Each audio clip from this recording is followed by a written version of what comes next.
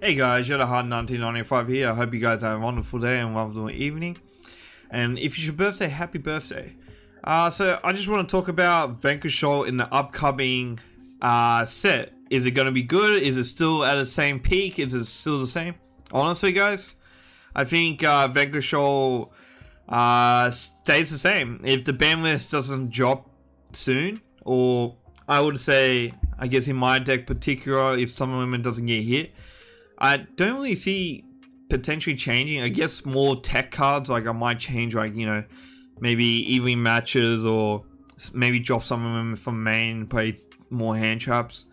Honestly, the format's kind of stale right now, to a point where I haven't even changed my deck since the ICS. Like honestly, don't think you really need to, even with all these new random decks like Runic Stun or anything else. Like, I mean, Shifter beats Runic Stun anyway, so, and Bell and Ash. So if I'm not joining those cards, I'm probably losing that game anyway. So what I think of Vanquish Soul in the potential future is, I believe it's still the same. It won't change at all, and I'm gonna keep making videos like this each set that comes out, because I want to make sure the people that watch me for Vanquish Soul don't give up hope on it. So I was, if you guys do watch my Tenpai video, I am experimenting Vanquish Soul Tenpai.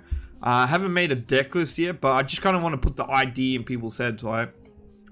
So the synergy with Tenpai and Vanquish Soul in particular is the fact that you can make Synchro 7s really easily. So you can make Black Rose, you can make Power Tool. It's not the worst thing in the world.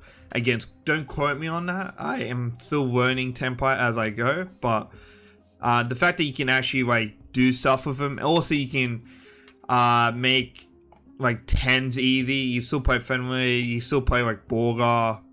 You probably play like a one-off Borga.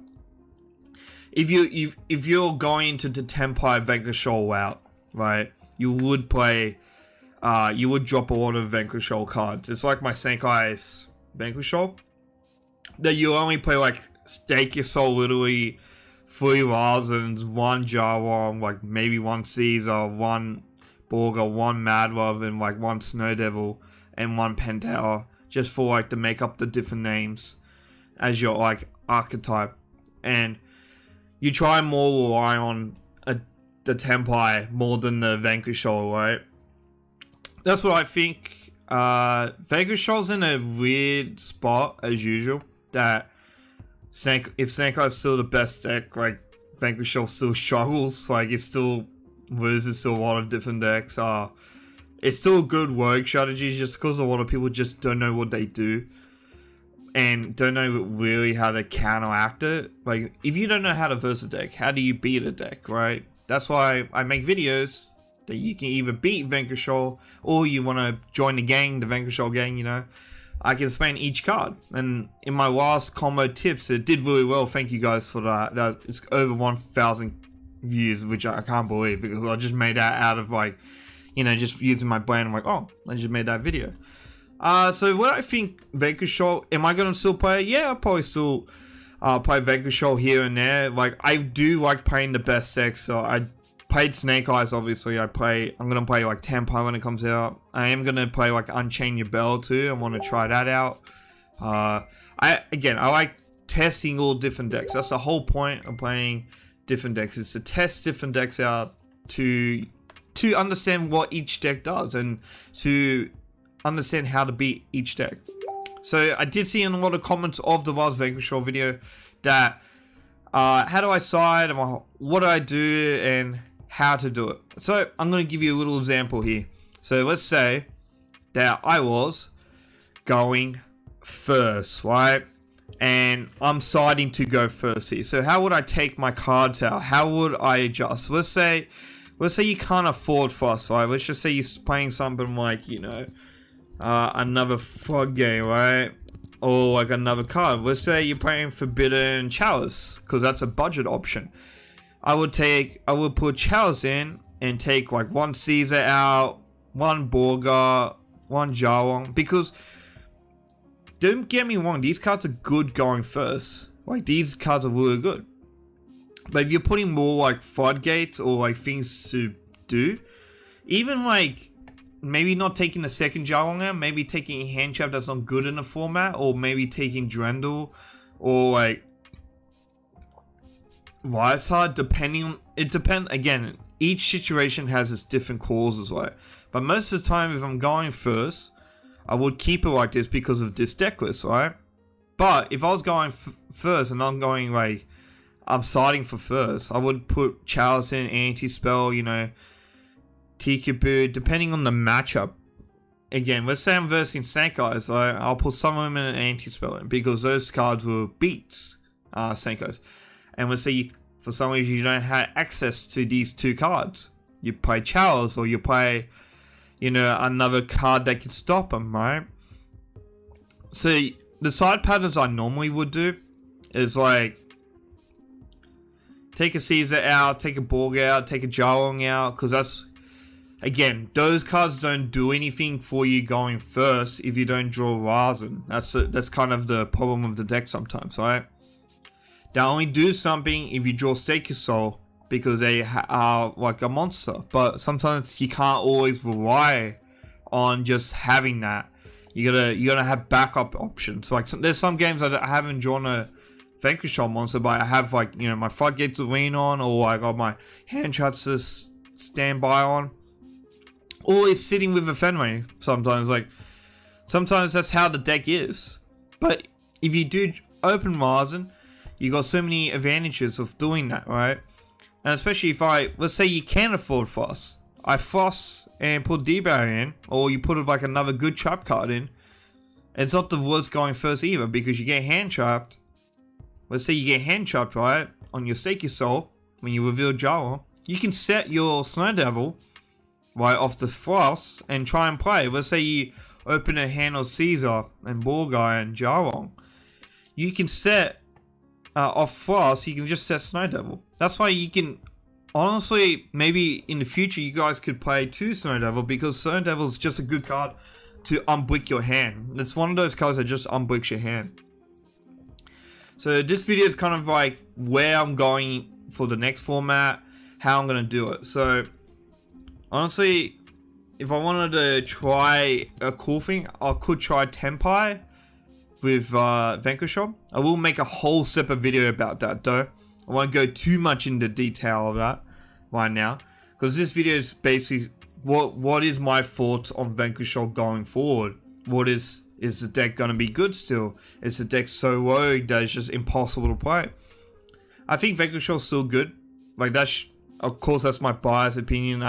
I'm sure you've seen so many people's videos about my top YCS is like, how did he top? And how did he get there? And it's like, if you know your deck well and you play very well, that's probably how you get a top, or like do well with any deck. Not just with Vanquish Soul in general, just like with any deck, right?